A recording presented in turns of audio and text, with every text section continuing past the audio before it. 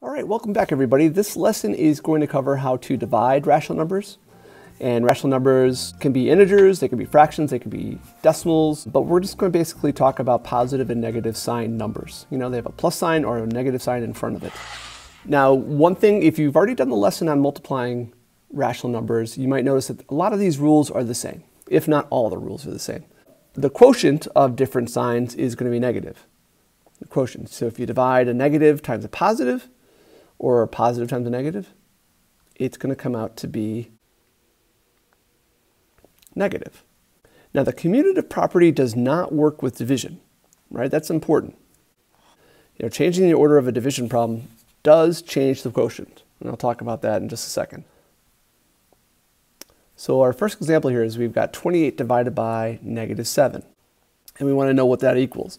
Well, 28, this is a positive number, and 7 is negative. A positive divided by negative is going to be negative. So 28 divided by 7 is 4. And then we know it's going to be negative 4. So that's what you have. So negative 4 right there. Now this example right here is just to show you that changing the order of division problem does change the outcome. You know, doing 28 divided by 7 is not the same thing as 7 divided by 28. When you actually do 7 divided by 28, that's not 4. It doesn't work the other way around. If you actually use your calculator on that, or if you do another type of arithmetic, maybe fractions, you're going to notice that you're going to get negative 1/4. Negative 1/4, or, especially if you use your calculator, you might have gotten a decimal. Negative 0.25, or negative 25 hundredths. So definitely not the same, right? That is definitely not the same. These are not the same numbers. I mean, they both have a 4 in it, but there's a definite difference between negative 4 and negative 1/4. And then just to kind of switch things around a little bit, sometimes division is written literally as a fraction, right? And a fraction really is a division problem. It just means top number divided by the bottom number. So you're going to do 51, right, divided by negative 3. Top divided by the bottom. So 51, now this is a positive divided by a negative, so that is going to come out negative, and then 51 divided by 3 is 17. So there's your solution there for 51 divided by negative 3. Now the second rule is the same as the second rule for multiplying. The second rule is that the quotient of same signs is going to be always positive. So positive divided by positive, and negative divided by negative, it doesn't matter how you do it, both of those answers is going to be positive. Both ways. They're both going to be positive. Now this example right here, we're just dividing a negative, and we're dividing that by another negative. Negative 85 divided by negative 5 is going to be positive 15. And again, you don't need that positive sign there. I'm just doing that just to make it clear that our answer is positive. Okay, now hopefully this doesn't throw you off too much, but this is called a complex fraction. Now, a complex fraction is just where the numerator or the denominator are fractions, or both are fractions. It doesn't have to be both. But in this case, we have the numerator. In the numerator is a fraction, and in the denominator, a fraction. And that's what that is. So a complex fraction, as long as you know what a fraction is division, you're good. So here's the deal. We have a negative divided by that vinculum right there is division bar divided by negative. Now we know that that's going to be positive. So let's not even worry about the negatives anymore. Let's just worry about the math. Let's worry about the arithmetic. So you got 6/15 top divided by the bottom, the denominator, 3/5. So 6/15 divided by 3/5. So 6/15 times 5/3. Now make sure you change that to multiplication, and then you find the reciprocal of the second fraction. At this point, you could probably do some cross-canceling if you want. 15 and 5 both can be divided by 5, so that turns into a 1, and 15 divided by 5 is 3. And 6 and 3 can both be divided by 3, so 6 divided by 3 is 2, and 3 divided by itself is 1. And then if we just multiply left to right, we're going to do 2 times 1 for the top, and then 3 times 1 on the bottom, which gives us 2/3. And that's all we have to do. So that came out to 2/3.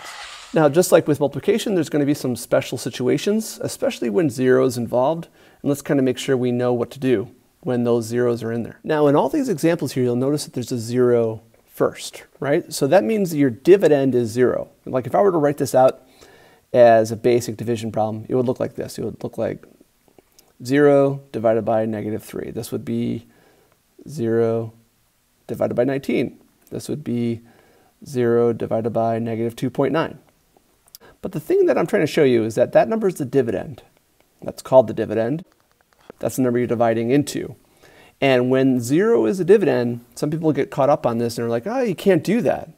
And there is some instances when you're dividing either by 0 or into 0 when there's no solution. But this is not one of them. This actually does have a solution. The answer to all of these is 0.